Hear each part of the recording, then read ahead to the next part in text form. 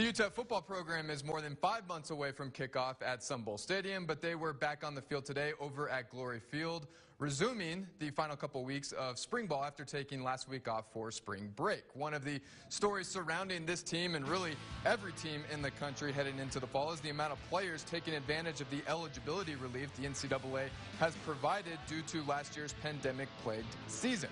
The Miners have several players who fall under this category, and don't forget, for all the underclassmen, it's as if last year didn't happen, once again, as it pertains to eligibility.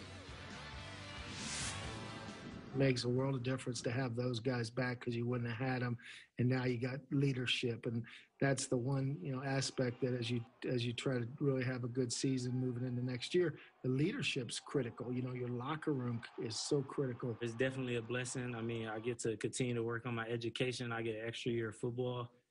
It really doesn't get any much better than this. Win-win for Justin Garrett. For a program rebuilding like UTEP, this is pretty big, although it remains to be seen how it will affect the recruiting over the course of the next 2 or 3 seasons.